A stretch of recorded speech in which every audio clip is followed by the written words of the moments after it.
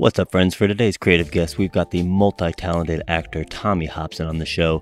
Tommy's appeared on multiple TV shows and films, including a long run on the Nickelodeon show Fresh Beat Band, with his character Shout, where he sang, danced, and acted, plus his new character Bodhi on the Disney show Bunk'd, as well as playing a 15-year-old Michael Jordan in the Michael Jordan and American Hero movie.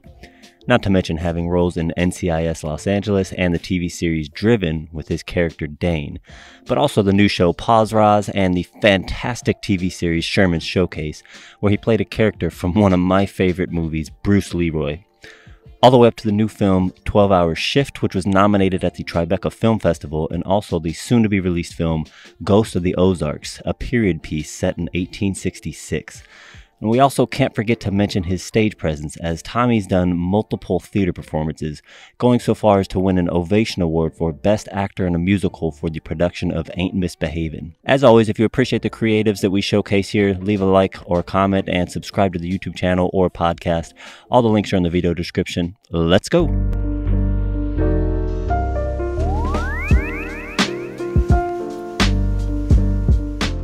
Welcome, Tommy. I appreciate you jumping on, man. Hey, thank you for having me. Thank you for jumping on. I saw your post the other day, which I was super excited to see you working again, or production back up again. I saw you were doing Bunk'd on Disney. Yes. Yeah, that was awesome. Season 5, episode 7.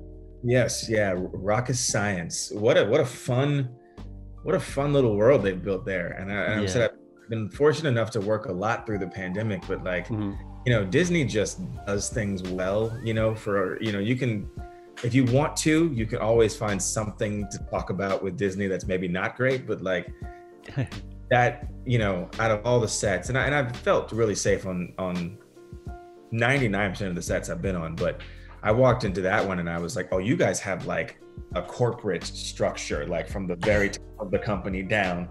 I had to do a 30-minute HR session with the COVID relief team, where they walked me through a 30-minute video of all the things that were being done to keep me safe, all the things expected of me, all the things seen and unseen. I was there for 4 days and I didn't see my co-stars' faces until the 4th day when we filmed, because we just kept masks and face shields on, and and I was like, this is weird, but also, if this is what it takes to work, then okay. They had a whole structure in place. Yeah. Wonderful structure. Yeah. Yeah, and your character was fun. I watched it. Your little poncho, Bodhi. Bodhi with the poncho with the alpacas on it, man. It was Bodhi. Just so weird. It's funny, I did a Nickelodeon show forever, and I've really been scared of the return to that space, because I was just like, oh, I'm really working so hard to try to show people that I'm more than the broad comedy of a Disney Channel or a Nickelodeon. And Buddy, who helps me put stuff on tape, was like, why are you shying away from this? You're really good at it, so have fun with it. And I sent the tape in just being dumb, and there you go. Yeah, your character Bodhi was hilarious, and I know what you're talking about. Trying to separate yourself from that whole Nickelodeon, Disney Fresh Beat Band thing, where it was great to see you on a Disney show, a kid's show like that again, but as a whole different style of character, where you actually had a beard and you didn't have to be 18 again. Yeah, well, that's what my buddy who helped me put the audition on tape, because I definitely have, every time I get an audition for a Nickelodeon or a Disney Channel, anything, I have an existential crisis where I'm just like, I don't know, because it's been so much work the last 4 or 5 years of trying to shake that off and show people the full breadth and width of my talent. And he said to me, okay, 2 things. 1, you're very good at this. He said, 2, this is not that character. You're coming back to the space, but you're coming back as a very grown man. It's not a little boy. And this guy, Bodhi was just, I couldn't believe that I got away with the first audition. And then that when I did the callback, they were like, everyone loves what you did, just do that. And then when they hired me, I was like, they're going to tell me to calm this guy down. you know, just, and they actually just kept pushing me, nudging me further. And I was like, okay, great. This is fun. Also, that schedule is fantastic. Because the Fresh Beat Band was musical, we didn't have that kind of schedule they have, where I was just there like 2 to 3 hours a day, you know, on the Fresh Beat Band, because it was musical. Yeah. You know, my first 2 to 3 hours of my day was just dance rehearsal. And that was before I even showed up to block anything or rehearse anything. And then shoot days, because you have to film music videos, or, you know, 12 to like 15-hour days. So I was like, I was doing it wrong. I shouldn't do this. You got life. Got it figured out now. Yeah. Jeez. Yeah, because Fresh Beat, I guess you did have rehearsals, and you probably had choreography, and then you had lines and Choreography, lines, dry runs. Saturdays, sometimes after like long Friday nights on set, I'd be up Saturday morning in the recording studio, you know, recording the next week's songs, like, you know, piano lessons, you know, where they could squeeze them in. And no complaints at all. I was very, very happy to be employed and very, very happy to be busy. But looking back on it sometimes, I'm like, yeah, no, you should have been sleepy then. It makes sense. I gave myself a really hard time then, because I was always tired. And I was like, no, I should have been. Yeah, exactly. That kind of schedule, you're gonna be. The Bodhi character was awesome in Bunk'd, but working off of that, I don't know who the kid was, when he's like, granola and more, wow, like that was his acting. He was good at granola, wow. He's gonna spit it out. Yeah, the kids on that show are phenomenal. They've got a great little community around them of resident directors and an acting / dialect coach who's there. Was also crazy is that I showed up and like 5 or 6 of the crew members, including the director and the script supervisor, and the associate director, were Fresh Beat Band people. Yeah. It was like a mini family reunion mixed in with all that. But yeah, no, those kids are great. I can't remember his name right now, but that guy in general, like, he just his reactions to it. And he's got this really like fun placement of his speaking voice. Yeah. You know, because they're all like, you know, 11 to like 15, 16. So it's that weird sort of transitional phase. And so his voice hasn't landed as deep as it's going to. And so it's kind of like here. Yeah. And it's just a fun, I'm like, I remember that voice. I had that voice. I remember that. It was actually a really funny episode. And the poncho killed me. The alpaca poncho, man. That's my alpaca poncho. They got it off Amazon. I had on like some weird, like very soft, like sweatpants. Like they looked like they'd been knitted out of like a sweater, but they were sweatpants. I had on some Birkenstocks. Yeah, Birkenstocks. Yep. Sandals that had smiley faces on them. Yep. It was wonderful. I was very comfortable. And I told him when I left, I was like, you know, one of the crew members pulled me to the side and she said, I think they're trying to figure out how to bring you back. And I was like, please tell anyone who's listening, please know I will come back in a heartbeat. This was one of my favorite things I've gotten to do recently. So that's good. That's awesome. When it's a good crew, good set, good family, you know, that's awesome. Yeah. It was interesting to see you playing a director on a TV show. Have you ever thought about actually directing or doing any directing? You know, it's funny. A couple years ago, someone asked me that, and I was like, I've never thought about it. And then I said, but like, how do you even, like, what do you even do? What do you even, like, I don't even know. And one of my friends I was on a set with, they were like, Tommy, you already do it. Yep. It's so natural to you that you don't even know you're doing it. Every time you're in a scene and you are in it and you see out the corner of your eye that this camera's having trouble getting the shot it needs, and you adjust yourself, but never lose, you know, that. He's like you see all of the big picture stuff. You just think that that's your actor side, when in fact you've just been acquiring all of these other skills just kind of by osmosis. So that's definitely like in the future. My partner actually, he was like, I love that your first time playing a director, you got to play like the worst form of director, like the director who thinks he knows what he's doing and actually does not. And I was like, yeah, and I've worked with a couple of those. I didn't have to reach too far. Yeah, you drew from experience. Yeah, you know, like I said, again, the majority of them have been amazing. That was not the case care because that director Jody. Jody knew what she was doing. That's her. She's so good at that brand of comedy. She's so good at it. I think you said she directed one of the episodes of Fresh Beat Band before, right? Yes. And on our table read, which was on Zoom, she was like, "Hello, Thomas. Also, it's good to see you. I directed an episode of your show," and I was like, "What? Oh my gosh, you directed season 1, the episode with the missing violins?" And she was like, "Oh wow." I was like, "Yeah, I don't know how I just pulled that out of my behind." You remembered after like how many seasons? You remember that one? We filmed 60 episodes of that show, and I haven't filmed it in such a long time that I should not remember things like that. But it's funny how certain people make an impression on you. Yeah. And the directing side, I remember I was at a mixer with Jacques one time, and we met the cinematographer of House. Remember the show House? It was on Fox, whatever.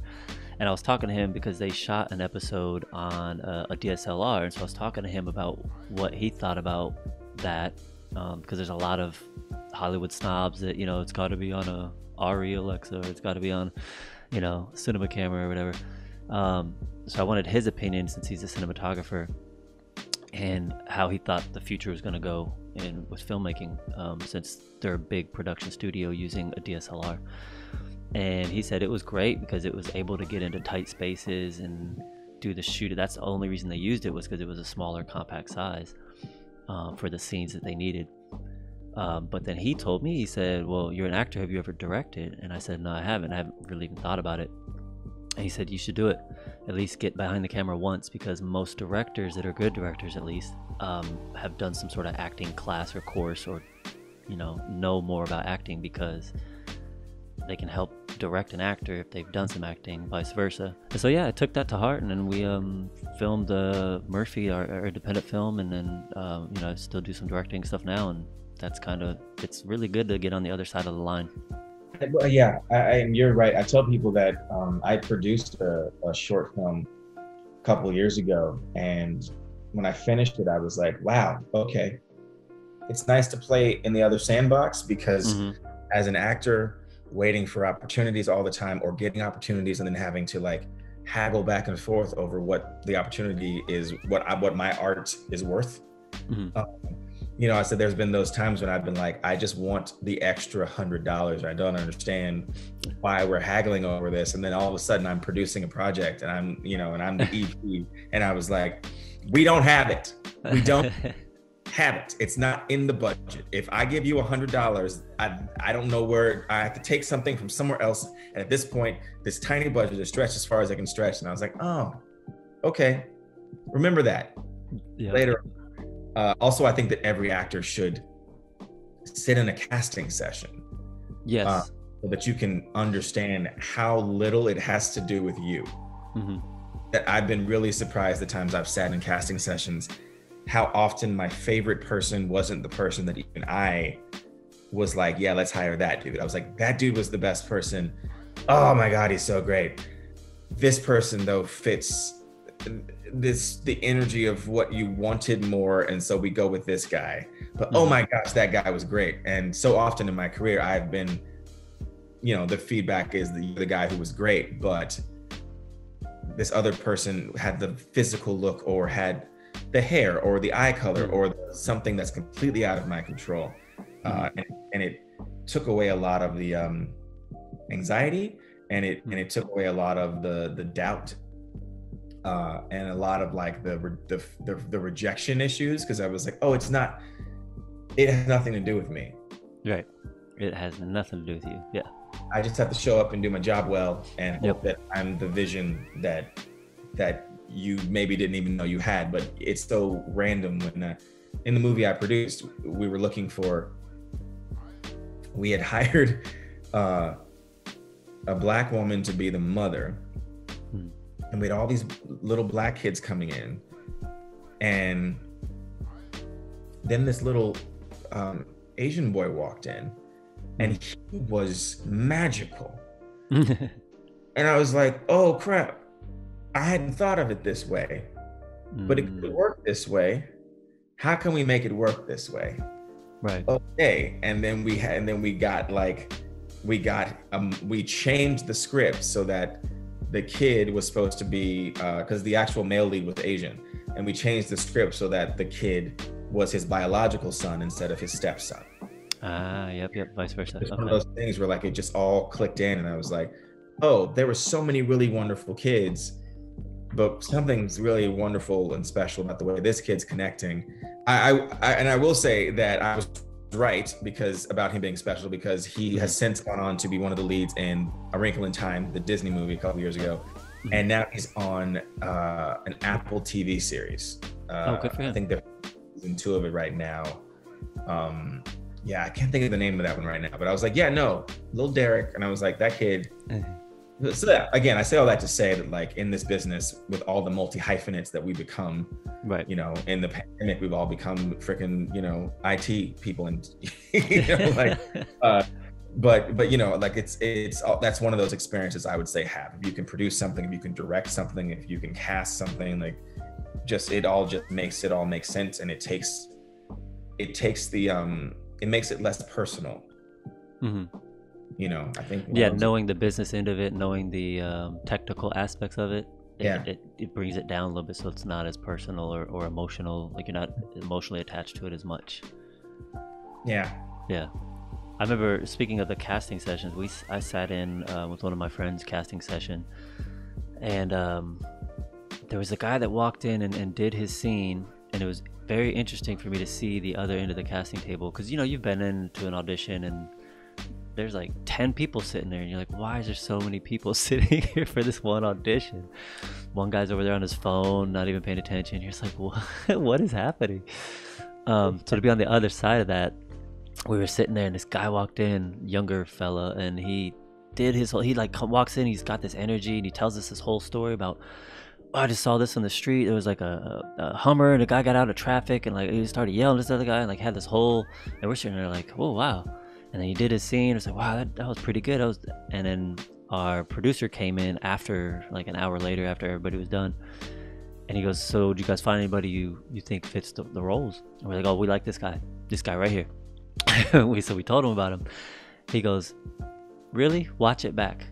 He goes, I don't think so. Watch it back. And so we played back the footage from his audition, and it was completely different seeing it filmed than it was in the room, the energy in the room. Wow. And it rubbed us the wrong way after we watched it on the film. We're like, oh, he comes across, it wasn't the right energy. We're like, oh, this is different. So it was really weird to see that. That's wild. Yeah, I never knew that it would be that different from in the room to being filmed. And I know people are really sensitive to energies, especially these days. You know, like everyone's like, I mean, at this point to get a job, you know, like I'm sure part of me getting Bunk'd was that like so many people on the set who are regulars were like, oh, you're gonna like this guy. He's nice, he's warm, he's fun. Like, you know, he's gonna get along with everyone, because you know, it's just there are so many a-holes, as my mom would say, in our business, that everyone's trying to avoid them. Yep. Now, like, oh, let me see if I can find out before we get started. You know, like, you know, it's like at this point the running joke is like, if you want to work for Shonda Rhimes, you know, like you have to pass like a government level background check. Like she's going to ask around and find out if you are a problem, because she's like, I've just been burned too many times, and now like I'm not working with anybody that has a reputation, anybody that even has a hint of, you know, jerk in them. Like, yeah, no, I get it. We spend a lot of time together, and it's you know, I tell people now, because I can talk about it, but like the first 2 seasons of the Fresh Beat Band were really hard, because one of the ladies on the show was just in a really rough place in her life outside of the show, and she would bring that energy every single day into the studio with her. Oh, yeah, that's not good. It was just so toxic, and it was so hard to try to like keep the spirit of the show up and keep everybody happy when you didn't know what she was going to do every day, you know? Yeah. And then they replaced her, and, you know, people were really upset, and we weren't allowed, nor did we want to tell people what had happened, because that wasn't really our place. But I was like, you know, trust me, things are much happier now. The truth is that like, it was a really sort of try as we did to keep it from being dark, it could be a dark place sometimes, depending on her mood. And that taught me a couple of really valuable lessons, but like the one I've taken with me is just that like your energy is so powerful. Yep. Especially if you are top of show, if you're one of the leads on a show, the energy that you bring into the space every day is really important and sets a tone for how everyone else acts. Because if you, as the star, come in stank and ugly, then that trickles through everyone else. And the real sort of aha moment for me was season 3 when we had the new person in, and we're all loving it. The 3 original leads, we're all having a good time, and like we love this new person, we love her energy. And then one of like the grips came down from like the scaffolding up in the sky, you know, lighting us, came down, and he was like, "Hey, it's different here. Much lighter. I like it. It's more fun now." And I was like, "Oh, I didn't know that everyone knew." And he's like, "No, we really admired how hard you all tried to keep that energy from ever getting to us. Like we really loved you all who are still here, because we could see you working so hard on these long days to be like, okay, everything's fine." Try to muster through it. That's why it's just like now it doesn't matter if I'm, you know, a one-day guest star or, you know, there for 4 days or the freaking lead of a movie. I'm like, every single day I'm like, hello, hi, what a joy it is that we get to do this. And how are you? And how are you? And how are your children? And like genuinely, you know, trying to help promote, you know, that energy. That positive energy, yeah. Positive energy, because it's who I am, but also right. It just makes it easier, especially if you're doing like, I did a film over the summer, and it was my first time being #1 on a call sheet of a movie, you know, and it was heavy stuff sometimes. And on those days in particular, I would really want to be as happy when the cameras weren't rolling as possible. You know, I'm like, we're gonna spend the day, you know, me running for my life or whatever the heck we're doing that day. And so let's just laugh between takes. Oh, because the subject matter was so heavy and the movie was heavy. Like, yeah. And there are definitely moments within that where I was like, okay, well now we're filming the hard thing. So like for this time that we're filming it, I'm going to go ahead and try to stay in that space so that I don't have to, you know. Go back into character. Yeah, the tears back. But like, I'm not generally an actor who, I'm not a stay in character all day kind of person. No. Like once we're done, I put it to bed. Yep. My favorite on the Fresh Beat Band, there will be times when we get to the end of the day and they go, oh crap, we realized we missed a shot in a scene 4 hours ago. Can we just go back since we're in the same space and just film it? And I'd be like, I need 5 minutes. For what? It's like, I don't remember those lines. Oh yeah, that's the worst. They're gone. Once I film them, my brain lets them go because I need space for the next batch. Oh, see, I can remember lines from like years ago. Like I had to do ADR one time for a film, and it was like a year or two after the film is done. Like they were still doing post-production like a year later, and they needed ADR because the footage got messed up, and I had to go in and do ADR, and I just went in there and did my lines. She's like, the director's AD was there, and she's like, do you need your script? I was like, no, I remember it. It just comes up. It's like once it's in there, it's burned in there. Well, you're more. Although I will say, you know some lines. You could pop up some lines from years ago. Like I don't, but like I honestly feel. I made this joke with a friend the other day. The monologues that I do. Oh yeah. For like stuff are the monologues that I learned when I was like 18, 19.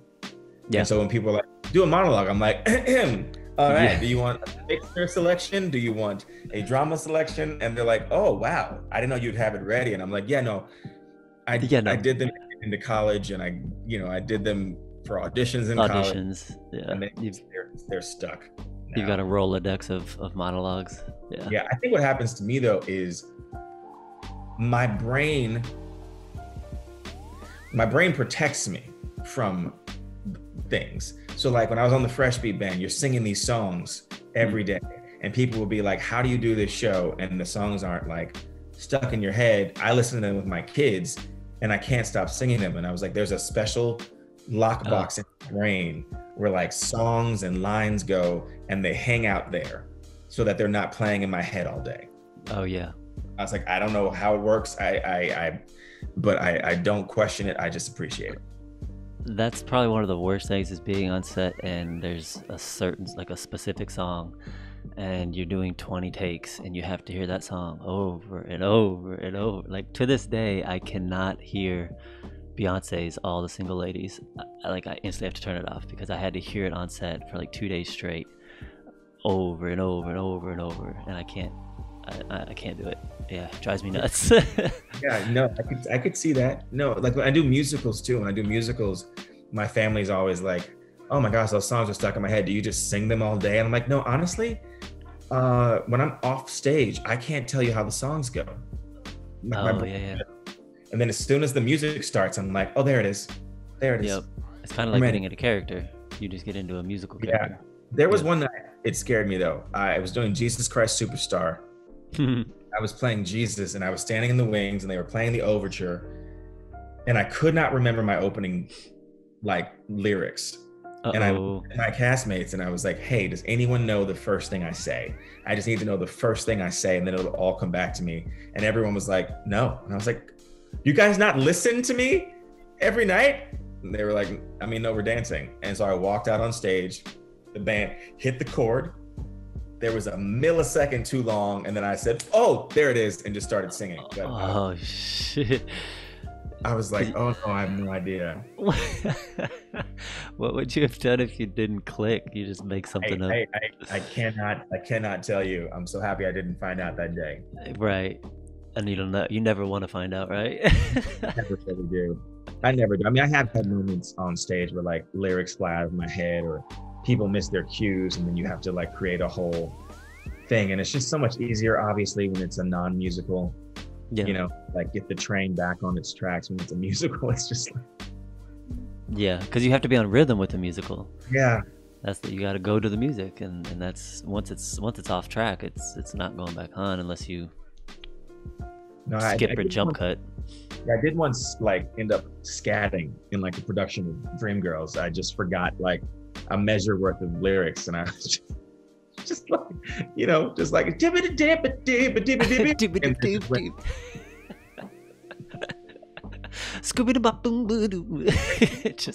stuff up. Her lead was like, fine, back me. We got off stage. She said, "What?" I was like, it just washed over me.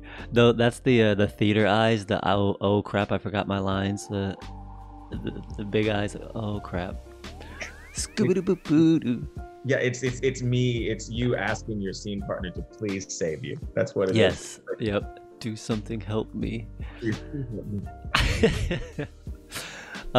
Speaking of shows and working on good environments, you brought up Shonda Rhimes, and I just want to put this out there in the universe because I worked on Grey's Anatomy and Private Practice, which obviously Shonda Rhimes did, and I ran into her once there. So I didn't work for Shonda Rhimes, but I worked on her shows, and I'm trying to get her. I'd like to get her on the podcast. That would be phenomenal if I could get Shonda Rhimes on there. So I'm just gonna put that out there in the universe, and hope it all comes back. But yep, she actually left Disney now. She's with Netflix. Yeah. I'm sure he's kicking themselves for letting that happen. Oh yeah, for sure. It's funny because people like to, I've seen a lot of people, especially in the Bridgerton aftermath, people were like, all this because Disney wouldn't give her an extra pass to their park one day. And I was like, it wasn't about that. Sometimes you have final straws, and the final straws seem insignificant because you don't know, like, the build up to that final. The backstory. Right. It wasn't just about a pass. It's probably a multitude of...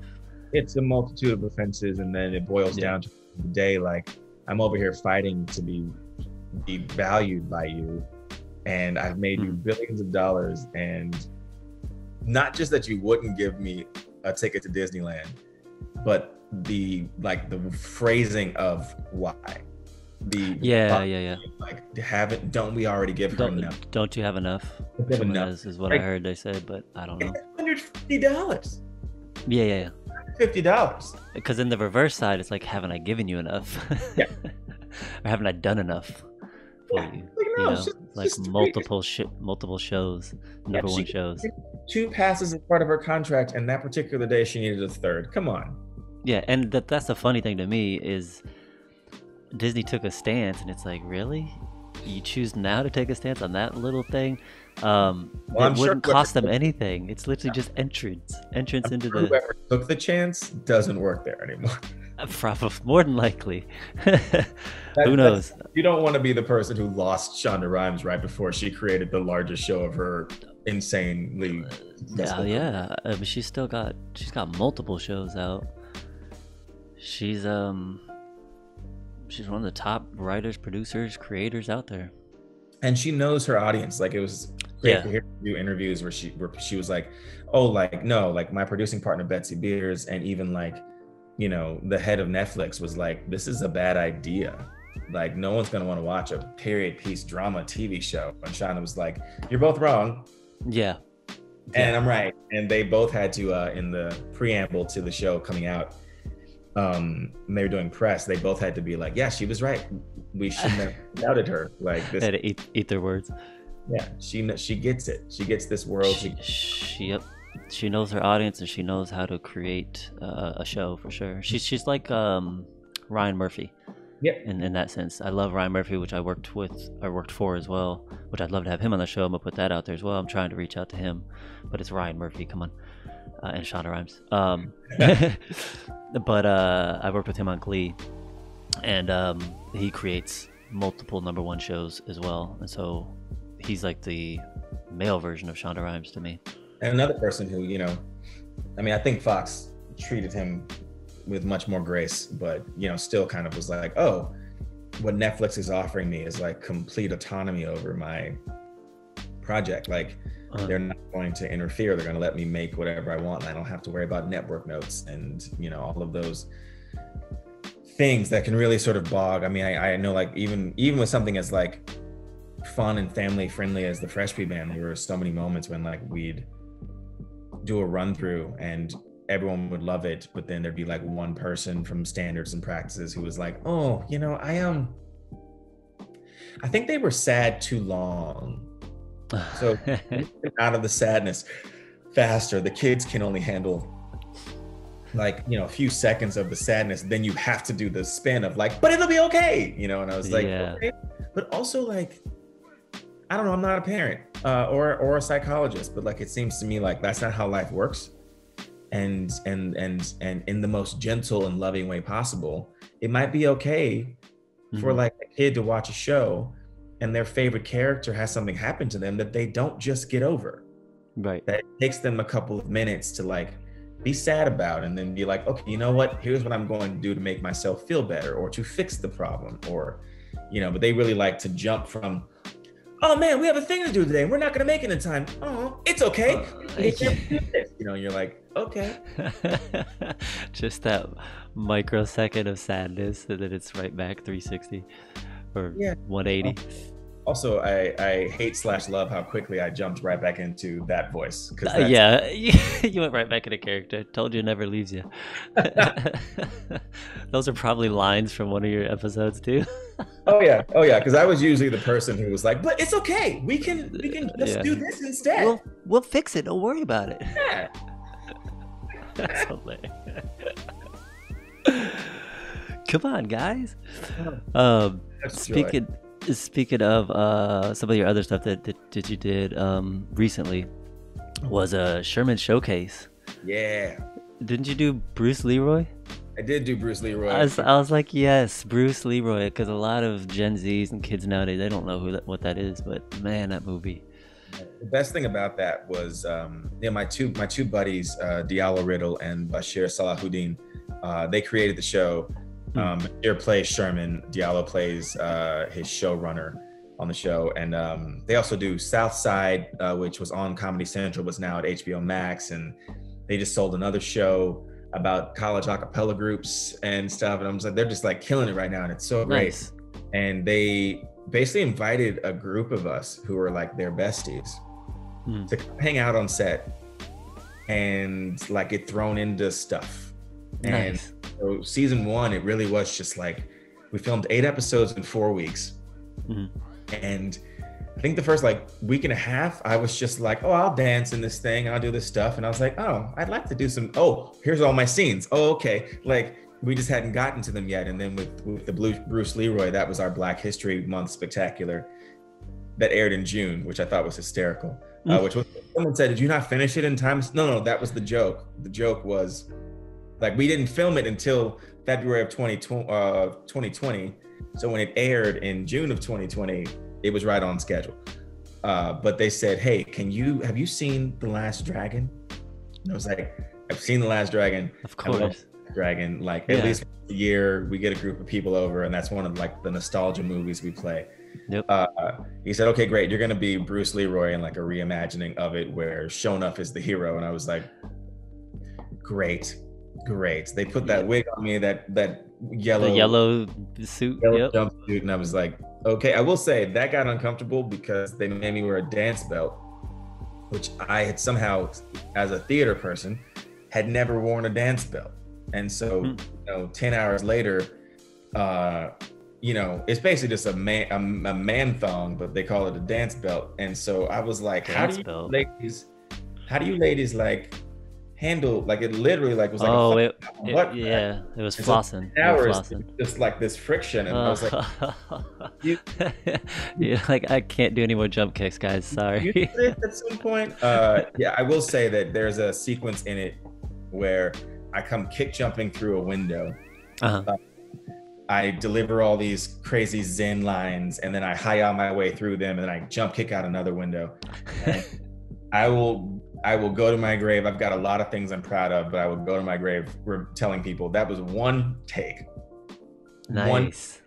They had all the cameras set up. I came in, I did it, jumped out the window. They were like, that's a wrap on this. We're moving on. And I was like, really? We got it? And Diallo came up to me and he was like, thank you so much. Listen, I didn't want to scare you or put any more pressure on you, but we were so far behind schedule that we could only do that once. And I was like, oh, well. Glad I did it perfectly. So you did the stunts and the lines all in one take. He's like, we're behind schedule and we only have one window. Yeah, well, it's funny because, of course, the set design people were like, just so you know, if you don't get it right, we've got like 5 more windows. And I was like, cool. And then I was standing behind it, waiting for them to call action. I was like, wouldn't it be cool if you got it right the first time? Were you really talking to yourself? Oh, I was like, come on. Like, friends gave you this wonderful comedic moment. Just do it. Just come on. Come on, Tommy. You are Bruce Leroy. Come on. I was really happy about it. I loved the way it came out. That episode was great. Yeah, we were supposed to be filming season 2. Actually, I would have wrapped season 2 maybe a week ago, which I actually admired them for. The production company and the network said about, like, right at the top of the year, they said, hey, listen, we're sorry to do this to you all. We know that we've been ramping up, getting ready to start filming. I think my first day of work would have been January 26th. And I said, but we're gonna postpone until hopefully October. Wow. But like the way the show is filmed, a COVID set is just not conducive. Yeah. Because the way we film is like legit. They just call their celebrity friends and they drop by, and it's like a little party on a set, and we film these funny things, and you just can't, you can't do that right now. And the spirit of it relies on it so much that they thought, well, maybe if we wait till October, things will be a little more clearer, and people will be vaccinated, and we can, even if we're not 100% at the way we filmed, we'll be close enough that spirit is still there. Right. Shermans Showcase, it's on Hulu. IFC and Hulu. IFC and Hulu. That's all the reruns on Hulu now. Season 1's up. The Black History Month special in June is up. So hopefully in October we'll film season 2. Like I said, I honestly, as much as like as an adult who has to eat and like pay bills, I was like, dang it, I really want to film this show right now. I really sort of admired and appreciated that they were just like, you know what, we want to do this right, and don't worry, it'll happen. But we would just rather do it at a time when there's just less concern. And I was like, yeah, but also it's, you know, IFC is not a huge network. And so when you have to add in, you know, all of the people who are on the show who would have to be tested 3 times a week, you know, like that's a lot of extra money. So plus quarantining and stuff like that. Yeah, they were like, don't worry, scripts are locked. Everyone has parts that have been written for them. We'll just get to it in October. And I was like, okay. Yeah, but I'm glad people are enjoying it. I'm glad people are finding it, especially on Hulu. I get a lot of messages from people who are like, how did I not know you were on this? And I'm like, I don't know. I don't know. I advertise it a lot, but maybe not enough. I don't know. Maybe some more shots of the Leroy. Yeah. Front jump kick will get him in there. I think people like scroll through Instagram and they see the clip and like, oh, this is funny. But, you know, they forget to actually. They don't know what it's for, maybe. Yeah, they don't know the whole context of it. Yeah, we don't. Not all of us read the caption. I've learned on a post. So yeah. Over the summer, I filmed this movie called Ghosts of the Ozarks, which I'm actually really excited about. I just got to see it last week. They sent me a private link, and I was like, holy crap!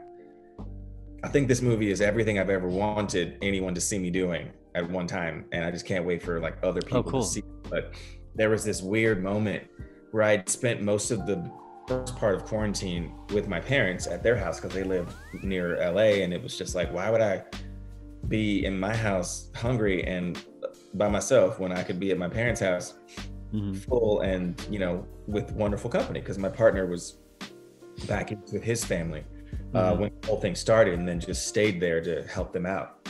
Yeah. So I got a phone call on June 2nd saying, you booked this movie and you leave on June 11th. And I was like, okay. And I was on a plane 10 days later, flew across the country. I went from like, I haven't left my parents' neighborhood to I'm on an airplane. And then entered into like a crazy, wonderful, but crazy COVID bubble. I mean, like to the point where like the hotel that people were staying in, the floor that we were on was sealed off from even like the people who worked there couldn't get on the floor. Oh, cool. Wow. I opted to stay in a house with the producers just because I was like, you know, I want to at least be able to like sit in the backyard and like breathe and, you know, have some air. But it was just this really strange like 7 weeks of my life where like I literally only saw the people I worked with, and most of them had masks on the whole time. The only people I really saw were actors' faces when the cameras were rolling. Yeah. And that was like I said, I left in June, so it was like SAG gave us permission to do it. They were watching us very closely, and a lot of what my set did, SAG then put into like their rules for what they wanted. And we had no positive tests, no scares. You know, like 2 weeks after we all got back home, everyone took a test that we were sent home with, and they reported back and we're like, we're all fine. Nice. And he was just like, oh my God, I said, no, that was a 4-year journey for him too. Like he had been trying to get this movie for 4 years, and you finally get it, you know, the money it needs and the locations, and you build the little town in Arkansas, and then a global pandemic. Yeah. To add everything on top of it. Yeah, and you have to decide, you know, do I do it anyway?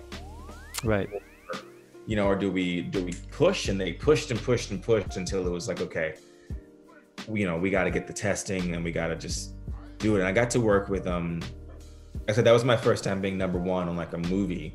And I got to work with Tim Blake Nelson. I got to work with David Arquette. I got to work with Phil Morris, who like, I tell people all the time, like Phil Morris is a guy you've seen in everything. And you look him up. When I say his name, people are like, huh? And then people look him up and they're like, oh my God. Yeah. Oh, yeah. They recognize his face. Yeah. Yeah.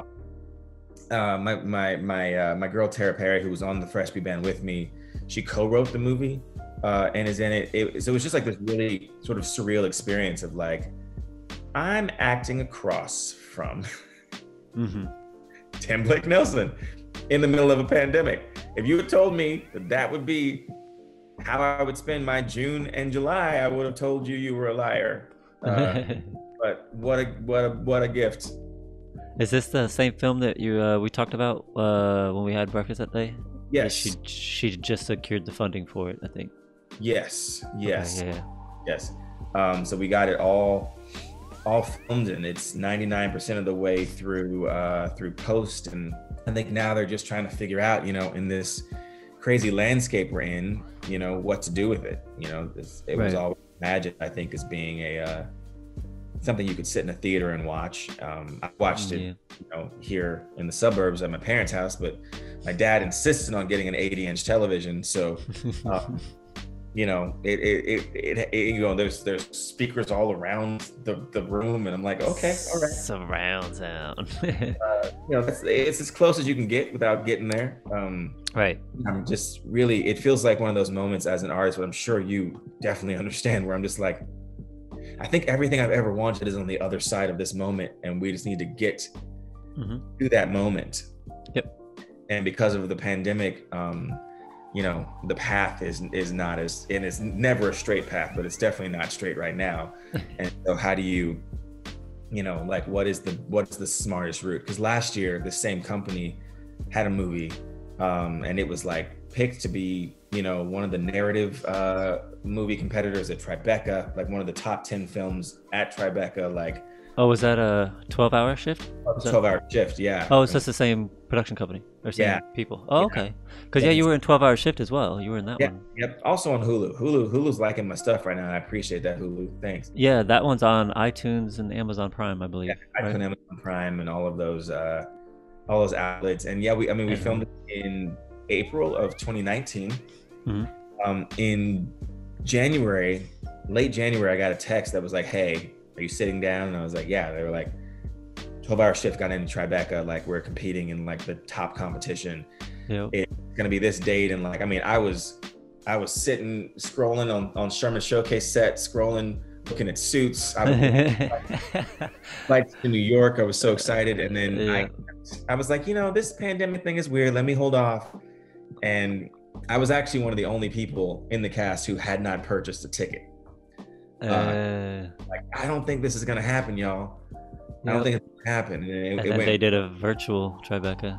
Yeah, which was, I mean, it still was seen. It still got sold. It had a theatrical run in the fall. Now it's on Hulu, but they want the other experience for this one. So, right. And I'm okay with that, because I'm at the helm of this one, and I want as many people to see it as possible. I'm playing a father, which I could be.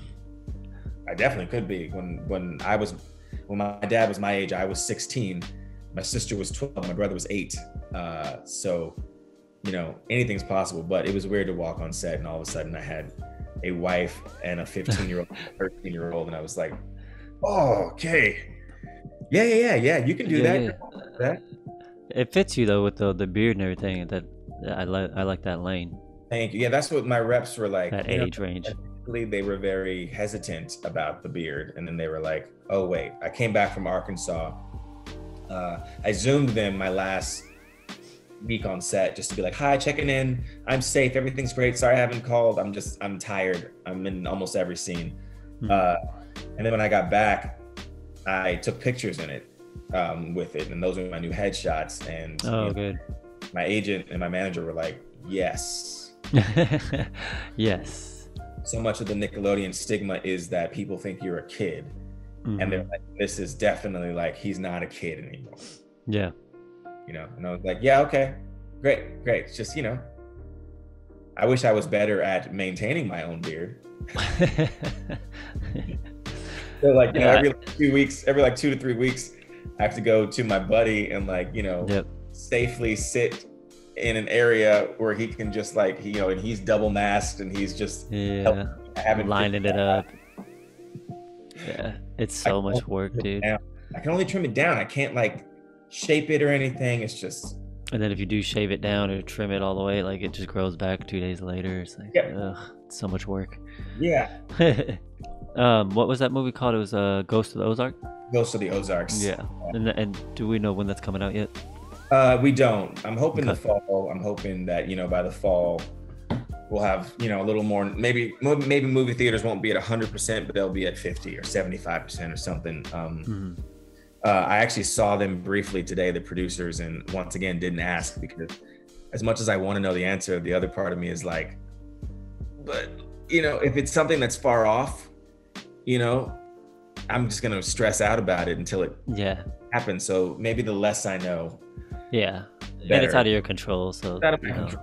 And at this, I just know that like whatever it does, I will be proud of, you know, of it being out in the world, and I'll feel happy that people will see it and go, oh, okay. My best female friend, I told her that I saw it, and she said, great, send me the link right now. And I was like, no, I can't do that. She said, no, they won't know. And I was like, they won't know, but I'll know. And I don't know. Yeah.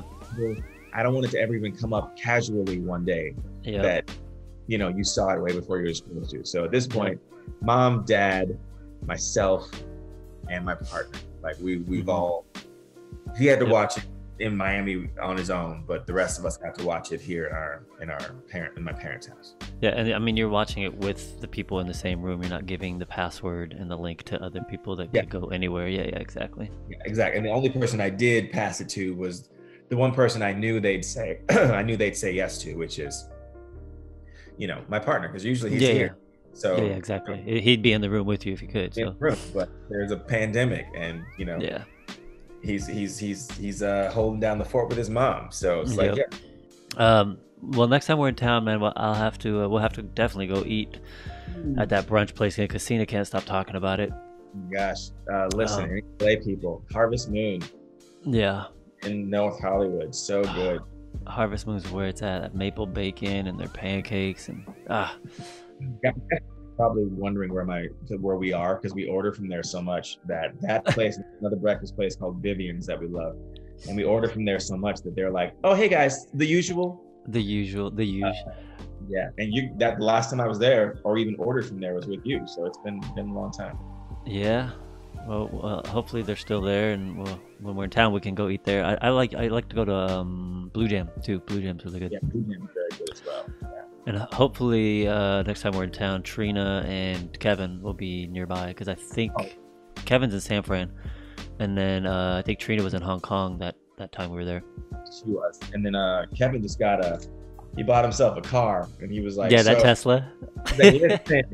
Listen, I'm coming down. I was like, listen, do it. I think, was it Calliope or something like that? He named it. I can't wait to meet her. Yeah, I forget what the name was. He's posting on Instagram and everything. I said, welcome to the family. You're not gonna be disappointed. He texted me like the week before he bought it, and he was like, do I need a car? I was like, I mean, if you want one.